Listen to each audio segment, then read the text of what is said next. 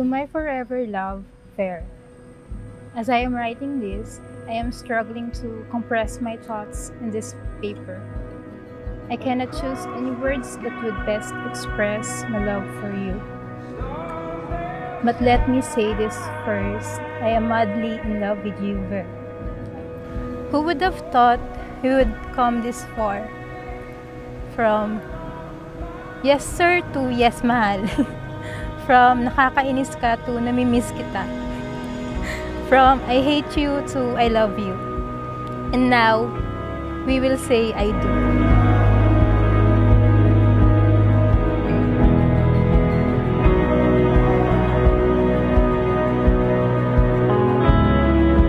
Rosel, mahal na mahal kita.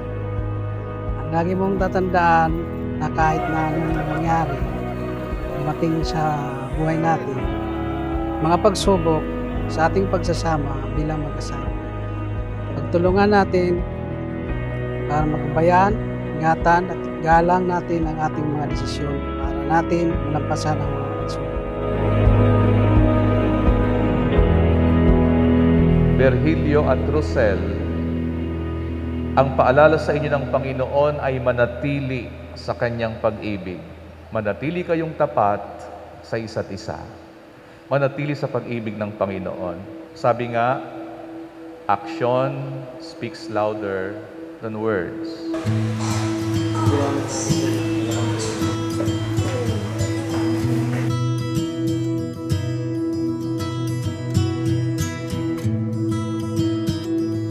Before, I thought that genuine love only exists in movies. And it is so hard to believe in it, not until I met you. You showed me how to love and be loved. With you, everything feels safe, everything is wonderful.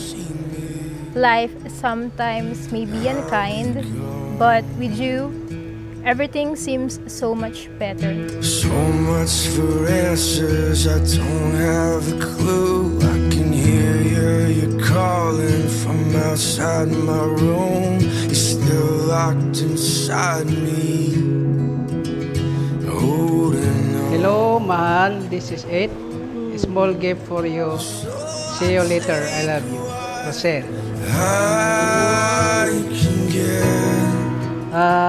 Mahal, maraming salamat sa regalo mo. Ito, iingatan ko po.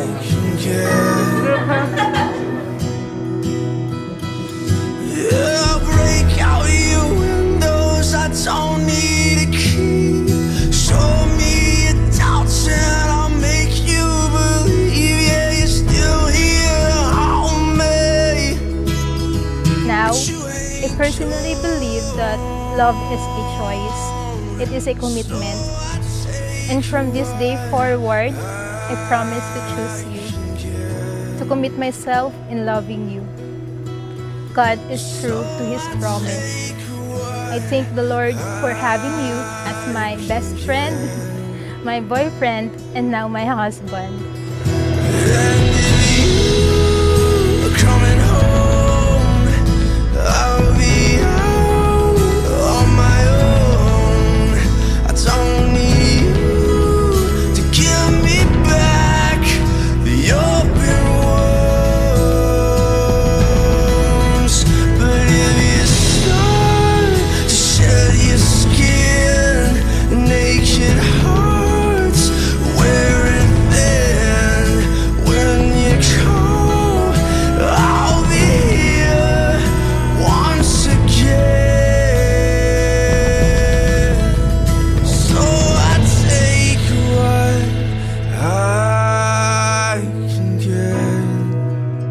Pinangangako ko na lahat ng sakripisyo at mga pangarap mo ay hindi ko po magagawa sirain, bagkus ay susuportahan pa kita.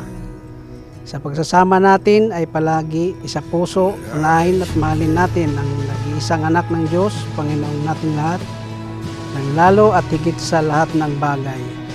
Salamat.